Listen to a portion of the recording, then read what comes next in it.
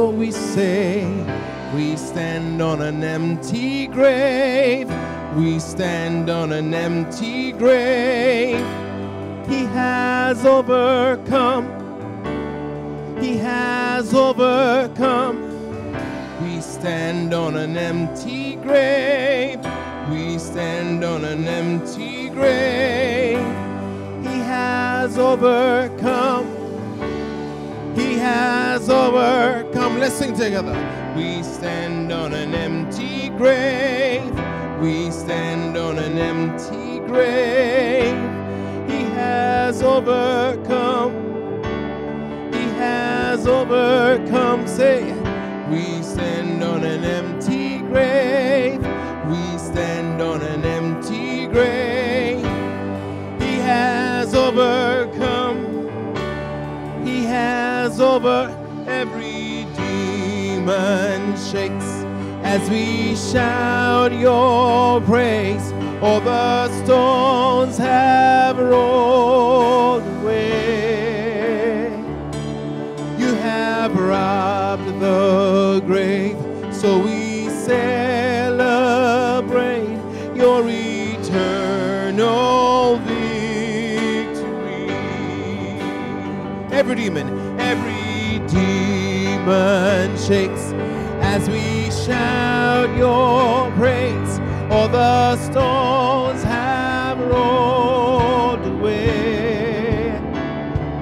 You have robbed the grave, so we celebrate your eternal victory. Oh, shout, O Zion, shout in triumph. Death is now alive. Shout, O Zion, shout in triumph. Jesus is alive. Every demon shakes as we shout your praise. All the stones have rolled away. You have robbed the grave, so we celebrate your eternal victory. Shout, O Zion, shout in triumph. Death is now alive. Shout, O Zion, shout in triumph. Jesus is alive. Oh, oh, oh, shout, O Zion, shout in triumph. Death is now alive. Shout, O Zion, shout in triumph. Jesus is alive. So we say, we dance on an empty grave. We dance on an empty grave. He has overcome. He has overcome. We dance on an empty grave. We dance on an empty grave. He has overcome. He has overcome. We dance on an empty grave. We dance on an empty grave. He has overcome. He has overcome. We dance on an empty grave. We dance on an empty grave. He has overcome. He has overcome. We dance on an empty grave. We dance on an empty grave. He has overcome. He has overcome. We dance on an empty grave. We dance on an empty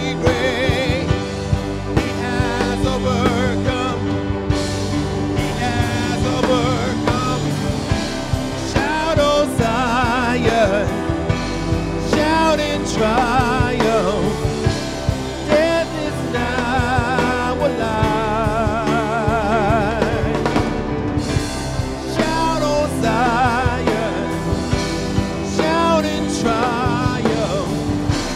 Jesus is alive. Shout, O Zion, shout in triumph. Death is now alive. Shout, O Zion, shout in triumph. Jesus is alive.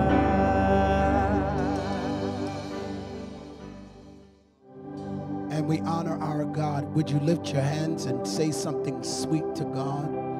Come on, say something to the Lord you haven't said to anyone else. There is a place of holy verbiage, a place only reserved to give Him glory. You're the only one amazing. You're the only one awesome. You're the only one holy. There is none like you, none above you, no getting around you. You're great. You're amazing. Yes, Lord, inexhaustible, indefatigable. God, you're immutable, ever living, ever forgiving. And we love the Lord. And we love our God. Would you just say to the Lord you love Him? And I'm emphatically in love with the Lord. Passionately in love with Jesus. Hallelujah. Wonderful God in the Holy Ghost. Now, Father, my prayer is found in the words of a hymn. Come thou incarnate word, gird up your mighty sword. Our prayer attend. Come and your people bless. Come give your word success. Spirit of holiness upon us descend. I ask this in the name of the Lord Jesus. Amen. Hallelujah. Would you oblige me for a moment? Would you oblige me for a moment? Honor will get you access, while dishonor will get you dismissed. I live by a code of honor, and I believe in a society that's filled with narcissism, toxicity, in that we are self-absorbed, self-explained, self-contained. This environment operates under a different administration. Love makes us honor others. By this shall all men know that you are my disciples, because of your love for one another. Would you find somebody, look them in their eye, and tell them, I celebrate you? Come on, find somebody, go and tell them, I celebrate you. I love you. I honor you. I believe God for you. I believe in you. I celebrate what the Lord is going to do in your life. This will be one of the greatest seasons of your life, and I will give you the down payment of praise, Lord, for what you're doing in somebody else. Yes, love somebody else. Celebrate somebody else. Honor somebody else. Amen. Amen. We would be remiss if we didn't honor senior leadership. I want to honor the young pastor that you have. She looks like she's in her 30s, so I can qualify you and tell you I honor this young pastor. Could you help me celebrate Pastor Frazier? They're hiring pastors young now, praise the Lord. And of course, to the man in whom the Lord delights to honor, the man of God that has opened this door through the permission of your senior pastor, I want to honor Assistant Pastor Ferguson. God bless you. Could you help me celebrate him on his 28th birthday? Amen. Honor you. Call it like I see it. Amen. Amen. To our skilled musicians who has played mellifluously in the house of the Lord, those that serve in the house of the Lord, God bless you. To all of this great beauty that I see If you know Robert Nelson, you'll know that this is the kind of church I want to come to every Sunday. My father was Pentecostal, hardline Pentecostal. My mother was Catholic, and I have this in my blood. I love this scenario. My place of dwelling looks like this, praise the Lord. Where I live looks like a little castle, and so we praise the Lord for this opportunity to stand in a beautiful temple. For the sake of expedition, I am going to draw your attention to Luke, the 13th chapter. I am quite nervous because this is a very powerful crowd today. And I'm telling you, I have spoke for thousands 3 weeks ago, 2 months ago, last month, I spoke for a conference. I was the principal speaker. It was 3,500 people. I was shaking like this, but I'm more nervous here than I was there, praise the Lord. So I'll do the best I can.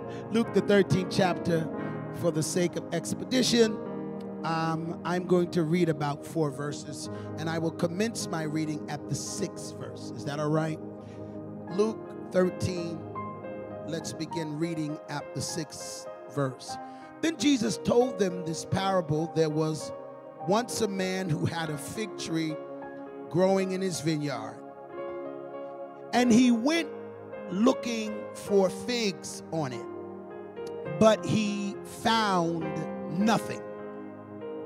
So he said to his gardener, "Look, for 3 years I have been coming looking for figs on this tree, and I haven't found anything. Cut it down. Why should it go on using up good soil?" But the gardener said unto the landowner, "Leave it alone. Just 1 more year. I will dig around it and put some manure on it. Then if the tree bears figs next year, so much the better. If not, then you can have it cut down." The word of the Lord for the people of God. Can somebody shout amen? You may be seated in the presence of the Lord. For a brief moment, for the short time that I'm allowed to speak before you, I want to use for a subject, it's your time. It's your time. Can you touch yourself? Make this word personal and say, "It's my time." Pastor Beverly, this word is for you. It's your time. Assistant Pastor, this word is for you. It's your time. I did not honor Lady Crystal. Would you stand and show the people how pretty you are today? Amen. Honor you. Amen. Blessing of the Lord. Amen. Luke. All right. Now, can I give you just 4 ways we look at Scripture, and then 3 points on this text, and I'll be out. And I'll do this within 18 to 22 minutes. I'm scared of y'all. So I'll do this within 18 to 20 minutes, and we'll go home. Amen. Now, one of the ways we look at Scriptures, my brothers and sisters, is literally. There are some things that are no shades of gray. It's just simply black or white. Like, for instance, thou shalt not kill. I don't have to go into the Greek and the Hebrew. I don't have to go into some heavy search as to what that means. It's literal, thou shalt not kill. The whole of our salvific substratum hinges upon us believing that he died and was buried. He got up on the 3rd day and now mediates before man towards God. This is something that I believe is not a novel, a story, a folklore, but this is literal. If I cannot believe that, then I need to walk out this church today. There are some literals about Scripture. Not only do we look at Scripture literally, but then we look at Scripture, hallelujah, let me say this, to develop our moral compass, to teach teach us how to act in a world that's spasmodic, if you will. And so we look at Scripture literally, but we also look at Scripture to develop our behavior.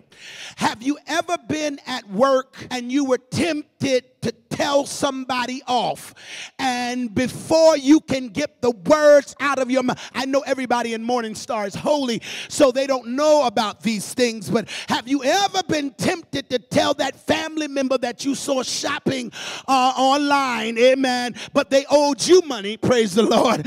Have you ever been tempted to say a few words, but the word of the Lord came to you and said that you have to direct your tongue to speak love and not spew out venom? Yes.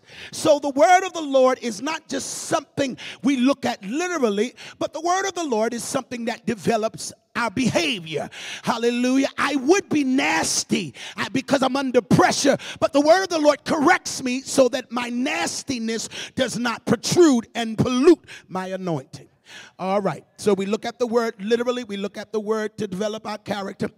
But we also look at the word proleptically. Somebody say proleptically. Just a fancy word to let you know I'm in seminary. Amen. And they're not wasting time teaching me. Proleptically. And proleptically deals with the future. Proleptically deals with the fact that God is concerned about your tomorrow. God has orchestrated your tomorrow. As a matter of fact, you serve the God that will allow you to be sick today and before tomorrow be healed. Is there anybody here that knows that God knows how to bring your future into your present? Hallelujah. Have you ever gone to sleep crying? As a matter of fact, the scripture says, weeping may endure for a night, but joy cometh in the morning. It's just that opportunity for God to bring you into a future that your present doesn't know yet. Amen. And so not only do we look at the word of the Lord literally, not only do we look at the word of the Lord to develop our character, but we also look at the word of the Lord proleptically, which deals with the future. But lastly, we look at the word of the Lord prophetically. Can somebody say prophetically? And this is important. This is important because there are layers in the word of the Lord that mandate pursuit. Mandate pursuit. You cannot just look at the surface of what you're reading or hearing from God. It requires that you dig underneath the layers to see what is actually being expressed. There are layers to the prophetic. You have to study the word of the Lord to know that while you celebrate David being a giant killer, you have to study the word of the Lord to know that David and Goliath are actually related. You have to study the word of the Lord to see that the man that is standing before Joshua with his sword in his hand is a theophanic expression of God in the New Old Testament. You understand? So there is layers to the Bible. There's layers to scriptures. And as a matter of fact, there are layers to you. Some people see you and your image but don't know you're more than your image. You understand what I'm saying? That's why I don't change my image to accommodate your prejudice. I'm a proud black man and I'm not trying to be anything else but me. You understand? If you don't like me, I give you the privilege to have your opinion, but I'm glad for what God has made me. And I will not try to fit in your system or your modality to make you comfortable when I'm celebrating the layers that God has enveloped me in. Is there anybody here that celebrates who you are right now? Almost done. So this parable, almost done. This parable, Pastor Frazier, Pastor Ferguson, Lord have mercy, this parable is layered. And you have to dig deep to know that it's not literal, but it will accomplish a prophetic word for us today. Look at this text, and it starts off this way. And a certain man planted a seed in a vineyard. I can preach that. I just won't do it today, sis, but because you ain't prayed for me. A certain man planted a seed in the vineyard. That's my first message. A certain man planted a seed in the vineyard. Now, this is important because a vineyard is a place that has been proved to work. A vineyard is a place that's ripe and flourishing. And anytime you're looking for a place to invest, you usually invest in the place that you know will work. Is it just me? I'm not going to take my hard-earned money for just a risk. No, I'm going to look for some facts. I'm going to look for some facts before I invest. Yes, Lord. Almost done. And this man knows that the vineyard is ripe and robust, and he takes a fig seed. Notice it's a fig seed in a vineyard. Not in a place where figs grow, but in a place where grapes grow. Because I know this will work. I got a question for all of the transparent, honest churchgoers. Have you ever planted a good seed in a bad place? Oh, Lord. Have you ever planted something and you just knew it was going to work? And sometimes it's not material, but it's emotional. You just said, she got to be light-skinned. He got to be dark-skinned. She's got to have this shape, and he's got to have this kind of money, and I just know it will work. But every now and then you will be disappointed because sometimes the place that you think will work does not work. And I'm just here to preach for those and preach to those that have been embarrassed by your investment. I'm here to preach to those that got up in the morning and their body still wasn't healed.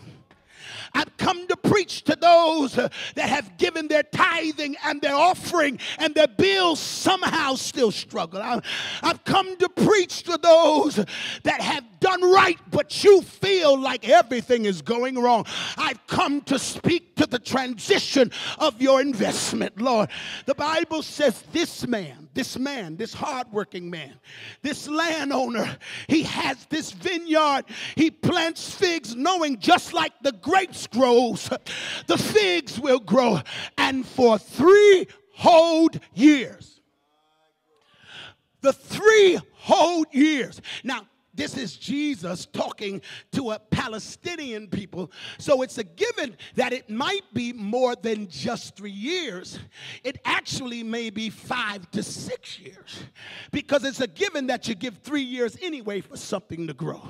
But assistant pastor, the text says for 3 years, this man goes to the routine of looking for something to come out of what he is invested in. Lord have mercy. Have you ever been there? Up in the morning, working, coming home to see something grow in your house, coming Sunday after Sunday, expecting assistant pastor for a residual, all to find that nothing grows. And the text says that he has grown so frustrated that he says to his gardener, "Let me cut this tree down." Have you ever gone so tired of tolerating that you start terminating? Lord have mercy. And I'm going to speak real to you today because relationally we suffer because we know how to be an executioner, not an administrator. Lord have mercy. Relationally, our families and our relationships and our harvest struggles because we know how to cut stuff up, but we don't know how to put things back together. Yes. Relationally, we know, church people tend to be good executioners. I can prove it to you. It was an executioner at the cross. They were a bunch of church people. Yeah. Church people know how to cut things up, but powerful prophetic people know how to administrate. My first point today, my first point to you is never bring an axe to where you need a shovel. My first point, Pastor, if it makes any kind of sense, assistant pastor, is stop bringing an axe to where you need to have a shovel. An axe is utilized to cut stuff down, but a shovel is utilized to turn stuff over. You understand what I'm saying? And for your embarrassment, for your pain, for your struggle, for your lack of harvest, God says, don't quit. You got to learn to look at what's not growing and have another initiation. Turn that soil with a shovel. Is there anybody here that's willing to leave church this morning dropping your axe and picking up a shovel? Yes, every now and then I've come to prayer with an axe, and I told the Lord the only way this can work is if I cut it up. The only way this can work is if I cut, because this has not yielded for me the produce I'm expecting. And I'm embarrassed by the investment. Let me cut. But there is a gardener. Somebody say gardener. The gardener, the word gardener is actually an Aramaic word which means to cultivate. And a gardener does not look at what's not growing. The gardener has decided what could grow as a result of his work ethic. Look at this text.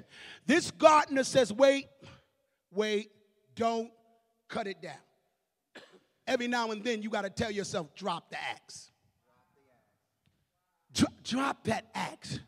Some people have bad attitudes because stuff ain't working. And their attitude is so present that their optimism has died. Drop that axe. Not everybody is an abuser. Drop the axe.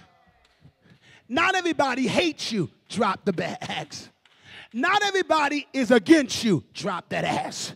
If you can't trust nobody, the problem is more with you than others.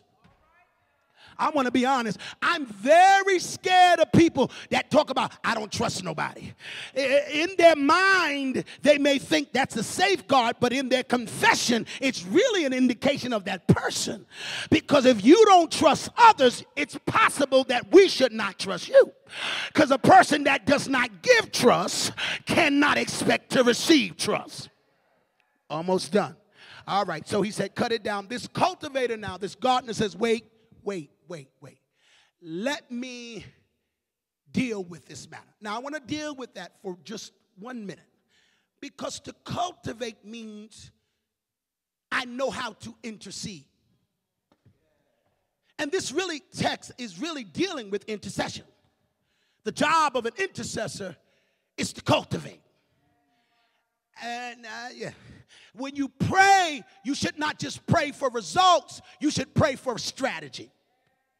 That is the beauty of praying. Because when you really get in contact with God, he's going to give you a strategy on how to get out of it. When you really get in contact with God, it's not just about thundering and lightning. It's about methods. And prayer will give you a method to deal with the mess in your life. And I know everybody here is rich. Everybody has their bills paid. Everybody has a good old-fashioned life. But there's somebody in church today that was saying to themselves, Lord, if you don't give me a strategy, I'm going to drown in pain. Help me to get out of this mess. This gardener, almost done. I promise you, I'm looking at the clock. I got 8 more minutes. This gardener, Pastor Frazier, this gardener says, wait, prayer has given me a strategy. I hope you put that in your note. First note is don't bring axes to where you need shovels. God is not looking for you to terminate. He's looking for you to activate. Don't bring an axe. You need a shovel. You need somebody who can work the ground. Now, second point, look at the text. This man has a strategy. He said, wait, before you cut this thing down, let me dig again. I want to tell you, you're not cursed. Your ground is not cursed. What you need to do is try it again. Dig again. And this next level of miracles that God wants to release to his people is not for the lazy. It's not for the lethargic. It's not for those that sit around here contemplating how to be God in life. But it's for those that know how to obey him again and try it one more time. And I want to preach for somebody in this house that feels it's not working. If you can just lift your hands and say, Lord, I know this ground looks cursed, but there's a miracle in this ground, and I'm going to dig and turn over the ground till what is not growing has another opportunity. Somebody shout, I'm going to dig one more time. Almost done. He said, wait. He said, wait, don't cut it down. Let me dig again. Try it again. Pray about it again. The other thing is, now, time is not validated until a plan is implemented. You don't have access to more time until you first agree to the method. I don't want to give, God does not want to give people more time just to soak up and absorb and not implement the strategy he gave you. He says, wait, this is my plan. I want to dig again. Second thing, he said, let me dung. Let me dung. Somebody say dung. Now, I know most of you are city people, and you live in the rich fields of Westchester, and y'all are not from the country or the South, like my grandmother who came from Kingstree, South Carolina. Pastor Beverly, but have you ever heard of dung? You know, and that's a real biblical word, dung, but we have modern words for it too. Like when my mother said, Robert, do you have to do a number 1 or a number 2? The 2 is synonymous with dung. You understand? I heard my cousins arguing, and somebody said something about doo-doo.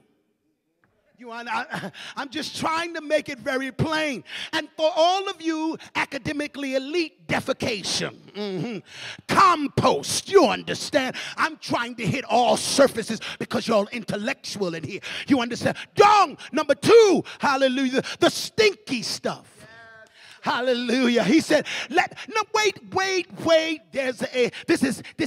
This might be considered oxymoronic, because are you telling me I do everything to pray the doo-doo away, and in this text it says I need to utilize it? Are you telling me that the prayers I pray to get out of the mess are some things that I have to reconsider again, because often God wants to use the mess? Lord have mercy. I know you don't want the dung. I know you don't want the stinky place. But some of the greatest miracles of the Bible come out of a mess. You understand? And you learn how to develop when God has you in a messy place. And I heard my coworker, he was so profound. He was an Epicurean.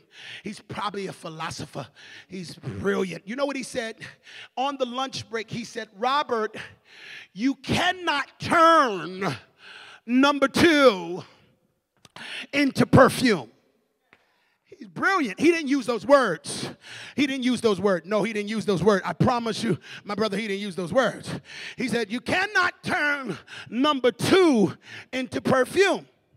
And I said, wow, that was so profound. I almost walked away in agreement until I realized that this man did not go to theology school, and neither did he go to science class, because I am a perfume kind of. I'm a perfume. I got more colognes than I do money. You understand? I just bought cologne last night. For a little bottle of cologne, 400, brother. Let me tell you something. I'll never be poor. At least smell poor, because I believe in good hygiene. Hallelujah. But I happened to read the labels, and it says this was made out of bitter and it was made out of roses. Wait a minute, wait. So that man, in effect, was wrong. Although I can't turn the element of number 2 into perfume, if I take number 2 and put it on top of a seed, it will grow roses which become perfume. You understand what I'm saying? And I want you to know some of the mess you're trying to get out of is actually an invitation to the extraordinary. And I need somebody in this house that will admit that you're in a financial mess, an emotional mess, a relational mess, a ministerial mess, to praise God, because he's going to turn what's stunk into something that perfumes. Open your mouth and give him a shout in the building. Oh no, I'm good. I'm done. Point 1, don't bring, I don't care how embarrassed you are. I don't care how long it's taking. I don't care how bad it broke you. Don't bring an axe to where you need to have a shovel. There's some things that God says you ain't got to cut up, but you got to put your back into it and work. You understand? You got to turn the soil again. Stop looking for rewards and stop implementing good work ethic. Second, you got to learn that sometimes a number 2 experience is an invitation to an extraordinary life. I've come to preach to the transition of this ministry and tell you God is going to bring a miracle out of the mess. I need you to leave church, going home, walking up into your problem, and say, God's going to bring a miracle out of this mess. I need you to look at your finances, look at your mortgage, look at your college tuition, look at something in your house that's really jacked up and messed up, and say he's going to bring a miracle out of it. I need you to touch your body, something that's physically broken, and say, God's going to bring a miracle out of this mess. All right. My last point. The embarrassed landowner who was expecting something to grow and was operating in anger because he was trying to execute what God wanted to live, says he has to submit to the word of the Lord. He has to admit that the counsel of God is greater than his intellect. Sometimes God does not validate your emotions. He emphasizes his word. I know you're right to think that way because you're more logical, but I'm so glad that we serve an anti-logical God. Aren't you glad that God does not consult the mayor before he blesses you? Aren't you glad that God does not have to uphold science before he gives you a miracle? Aren't you glad that God does not go to the judge to ask the judge for permission to look up a code to bless you? But whatever the Lord says he wants to do is really something that nobody can God adjudicate. Here it is. Don't bring an axe to where you need to bring a shovel. Turn that thing. Don't cut it. Second, stop trying to push away the mess and embrace the mess. Your transition is in your embrace. He's going to use what stuck to become something that fertilizes something that grows and flourishes. There's a miracle coming out of your mess. And you got to dig. You got to dung. But here's my last point. I know you're glad it's over. You've also got to give yourself some days. Did you hear what I said? You got to give yourself some time. Right in the text. Don't cut it down. Just give me one more year. Somebody say one more year. Somebody say one more year. Somebody say one more year. Say one more year like you know your life depends on it. One more year. Say one more year like you know your ministry needs it. Come on, say it. Say one more year like you're not satisfied with what you have right now. Come on, say it. Say one more year like you believe your next year will be greater than this year. Can somebody say 1 more year? Pastor, here's the text. He said, let me dig, let me dung, but give me 1 more year. What I realized something, God gives you time not only to prove that you were right, but God gives you more time to prove that others were wrong. He gives you time to show somebody that thought that this tree would not grow again, to see what it will be next year.